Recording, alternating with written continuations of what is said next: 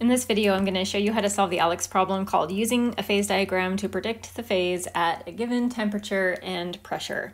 This is a pretty straightforward question. You have a phase diagram, it's already been labeled. And the one thing you want to look out for is that the temperatures that are given to you in this problem are in degrees Celsius, and the phase diagram has temperature in units of Kelvin. So you want to make sure that you are doing the necessary conversion between Celsius and Kelvin. I'm just going to ask you 3 different questions with pressure-temperature combinations, and you just have to find those pressure-temperature combinations on the phase diagram and read the phase. So for example, this is saying we have a sample of X that is at negative 148 degrees Celsius. So let's make sure that we're thinking about that in terms of Kelvin. That's 125 Kelvin. So we're at 125 Kelvin and 0.4 atmosphere. What is the state of sample? We're just going to find that location, that pressure-temperature combination on the graph. Here's our 0.4 atmospheres, and 125 Kelvin is right around this. So this is probably a pretty good guess about that pressure-temperature combination. So this is going to be pressure-temperature that corresponds to solid state. Now it's going to ask you 2 different scenarios changing either the pressure or the temperature, and it's not super clear.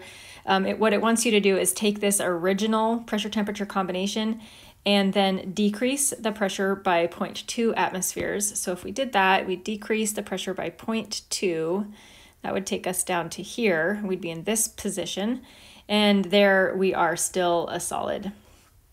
Now the next question, the last question, what it wants us to do is go back to that original pressure-temperature combination and now hold the pressure constant but increase the temperature by 267 degrees C. So here we're going to be holding the pressure constant, but we're going to be increasing the temperature all the way up to, or no, increasing it by 267 degrees Celsius.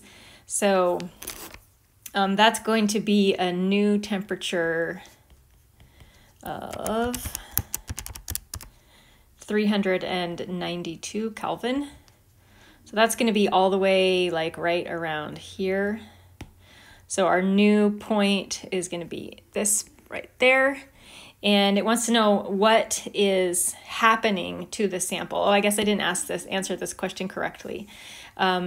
For this first question, we started as a solid, we ended as a solid. So in this question, nothing is happening. And that's one of the options that you have on this drop-down menu. And the last question, what is happening to the sample? We're going from a solid to a liquid. So in this situation, it is melting.